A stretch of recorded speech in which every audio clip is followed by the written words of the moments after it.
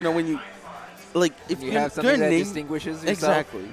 It's like naming yourself, like, blue shirt and then showing up to every tournament in a blue shirt. You know, just have something that people can recognize you from the second, like, have something about you, you know? Well, I hope that there is a player out there named Blue Shirt I hope that so always wears a blue shirt. Shoutouts to T3 Dome at the Invitational Arcadian thing. Yeah. Blue shirt guy that beat MVD. Where was that at? I was the Thunder 2 Invitational. Oh, okay, yes. The crew battle. Dome is good. Like, T3 Dome is actually good. I remember when when I first met T3 Dome, he bodied me, and I was like, do I just suck? But no, that guy's actually good. But, okay, Fro, you bringing out the low tier. We got a, well, quote, low tier, Incineroar. And he starts it off with a taunt in Joker's face. Joker not really punishing him. Right now, we're still sitting at 0%. One of them has to hit each other, and it will be Joker drawing first blood here. This is actually going to be sort of interesting as far as the matchup goes, because they both have, like, a counter that will absorb and then, like, essentially power themselves up. Yeah. You know, we have the Rebel Guard, which will fill the meter, and then we have the Revenge from Incineroar. Yeah, I'm actually really curious to see how this is going to go, because Joker, you know, even if he's taking damage, he's getting the Arsene meter up, the Rebels gauge or something. I always forget what the name of it is. But, you know, Incineroar, one of those characters that just does a lot of damage with everything he's got. That's true. So the way that Heroboy is playing right now, he's pushing a lot of buttons, and as you can see, Fro is playing very patient. He does have a percent lead, and typically that will force your opponent to make the approach. But one thing that I'm not seeing from Heroboy that I think he really should start abusing is incorporating gun. Yeah, that was my thought as well. You know, he's running into Fro quite a bit, but a lot of his attacks aren't landing, you know, getting shielded or getting dodged.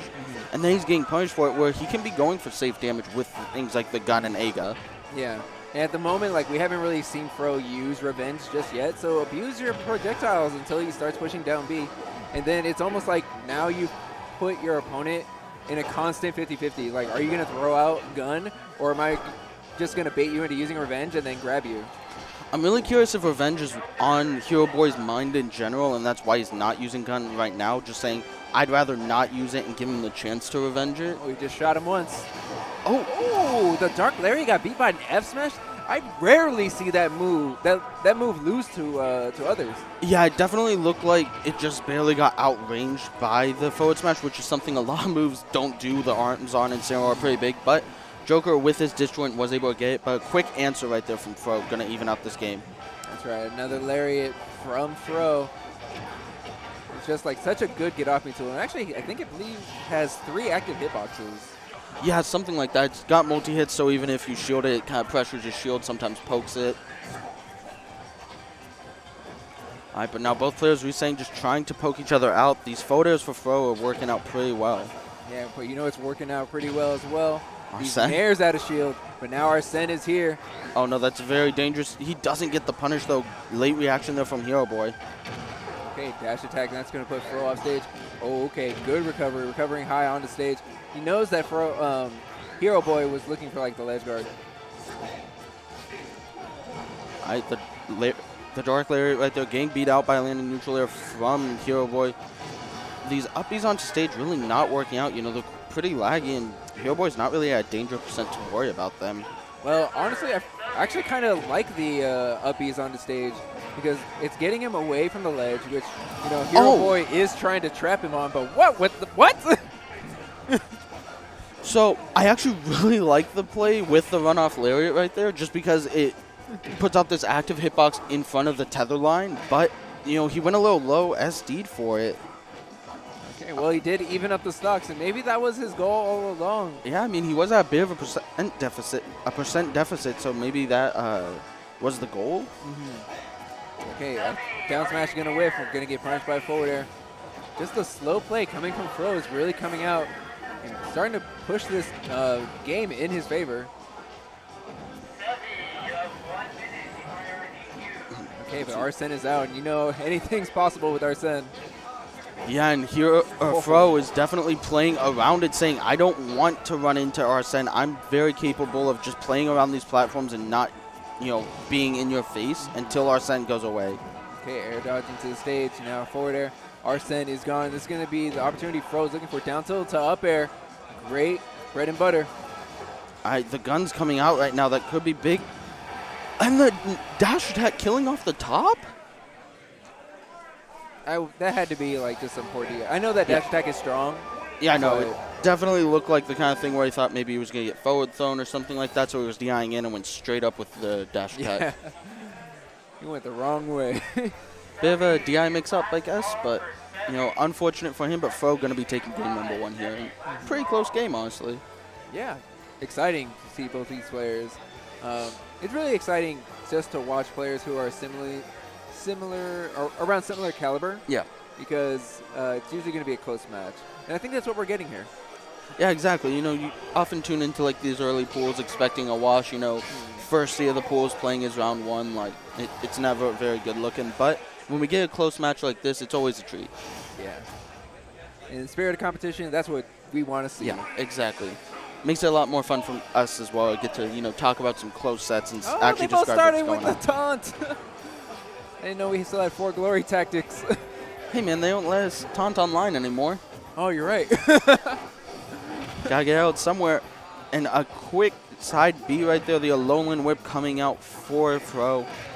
Okay. What a punish. Arsene online once again, but another Darkest Lariat. Man, just use it until you lose it. Yeah, that's really been the name of the game here for Fro. Just saying, I'm going to throw these moves out because I know if I keep doing it, you're going to be scared of them eventually, right? And when you're playing a grappler like Incineroar, you know, fear is one of your best tools. You know, you're scaring them into shield, and then that Alolan Whip can just kill them. That's true. Okay, well, Revenge is going to get punished by an up air. Try to go for the command grab. Not going to work. The forward air does connect, and here we go. Back to the ledge trap game. Oh, expecting a jump. And Revenge gets beaten out by Yeehaw. All right, another neutral B here for Fro. Putting him on the ledge, and that's going to be the kill. Lariat kills are my favorite type of kills from Incineroar. Yeah, the Alolan Whip is such a good tool to cover the ledge get-up options. It has armor, so it beats get-up attack. You can space it from a distance to punish both the roll and neutral get, and then it has a lasting hitbox as well that sometimes gets jumped. So you have to kind of just hold ledge and respect it sometimes. Okay, well, right there, Heroboy holding the down B for a little bit longer. We've been seeing him use the Rebel Guard, but as soon as he sees that he didn't connect to anything, he's been letting go. But right there, he did the mix-up, held the button a little bit longer, got meter, and guess what? Arsene is out. Yeah, and we're just seeing Fro run away right now, does not even want to try and combat Arsene at this high percent. As soon as he goes for a single attack, he gets punished with a back air and a dash attack, and that's his stock. He was playing it so well up until the very end of Arsene. Yeah, and I like the ledge trap that Heroboy went for because he went down, dropped down, and we've been seeing Heroboy do that quite a bit. So it put Fro in a situation where he was just going to recover high, and Heroboy scouted that out. Perfect trap. And running into the Lariat once again, you have to respect it's got a hitbox the entire time. Oh, jabbing the wrong way. Okay, at tilt, now Heroboy off stage. Heroboy at a very high percent. These Lariats are going to be quite a threat. Yeah, but I like the get up into the shield, knows that it has a hitbox the whole time and respects it, but back air will be enough to take that shot. Okay, down tilt. Big combos. Whoa, that's right. 40% and even landing with the Lariat. He jumps right into it, and that's already Arsene on this last stock, but he's still just losing these interactions. Yeah, you can see, feels like Heroboy's getting a little frustrated. Is that it? That might be it. 83%, and that will be enough. Mini fist bump right there from Fro says, I did it. You know, I'm so happy to have, you know, get on the stream and manage to take my set 2-0. You know, that's got to feel good. Yeah, you did.